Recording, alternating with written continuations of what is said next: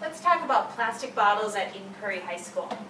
So it's the fall season, it's a hot day, pretty tough practice, and you're really thirsty, so you grab a plastic bottle.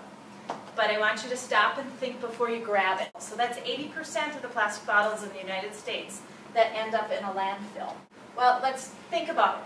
Fall season, Eden Prairie High School, how many people are out there practicing, doing their different activities? Football participants. We've got 180 athletes at Eden Prairie High School. Boys and girls cross country, there are 90 athletes for cross country.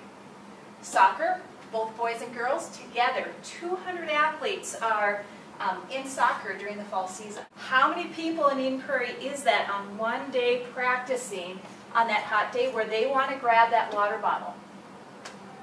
850. And what we did calculate is talking about the coaches, the trainers, the student managers, the fans, the parents out watching those. Say we practice Monday through Friday. How many bottles is that? 42,500 bottles. 42,500 bottles just by Eden Prairie athletes during the fall season. And remember, 20% get recycled, 80% end up in the landfill. So that's 8,500 that get recycled, 34,000 bottles just from Eden Prairie High School fall athletics ends up in the landfill. So I want to talk about what that does to the environment.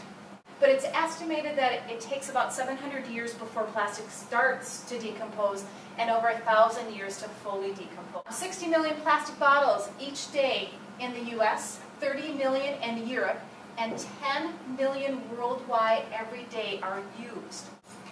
It takes 3 to 5 times more water to make one water plastic bottle. 2.5 billion tons of carbon dioxide is produced from manufacturing that plastic bottle each year. 151 billion liters of petroleum to produce that plastic bottle. That would run 500,000 cars every year.